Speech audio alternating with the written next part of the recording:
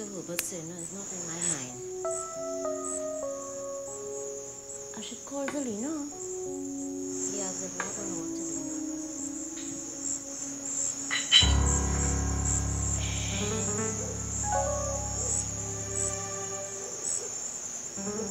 Somebody there? Somebody outside there? Oh, Mr. Herbert, man, you frightened me. What is wrong with you? Nothing. I thought it was... I thought it was... You thought it was what? I thought it was... I thought I heard somebody outside now, and I was just checking. Look, woman, pull yourself together, eh? Yes, Mr. Herbert. So how long before dinner is ready? 15. Give me 20 minutes, man. Fine.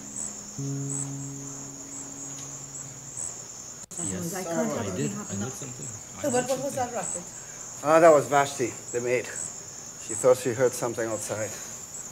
And did you go outside to investigate? I mean, you can't be too careful these days, huh? Yes, I did.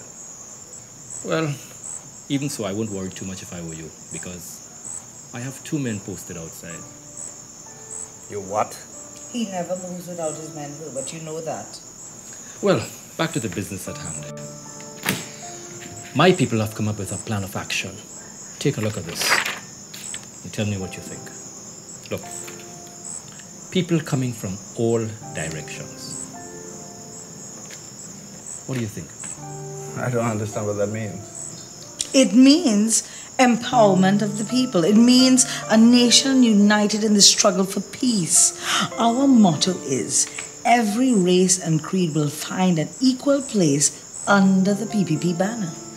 You see, the People's Progressive Party will play the race card. But with a difference. And that difference will be what? One race, the human race. Now, I mean, isn't that astounding? Look at us, 3 of us from 3 different ethnic backgrounds. Yet, we can still come together to fight for a just and equal cause. I mean, it's a no-lose situation. And what makes you think that people will fall for that?